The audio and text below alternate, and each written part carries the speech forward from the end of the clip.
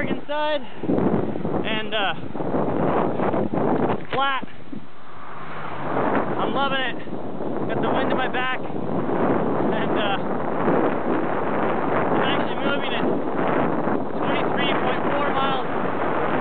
23.4 miles an hour. Just flying. And making some really good time. It's nice when it's flat. There's no stops because I can get all this weight up to speed, and then it's pretty easy to keep it going. So, flat Oregon. Here comes a railroad crossing. So let's see. Hold on. Okay. Whew. All right. I'll be in Portland soon.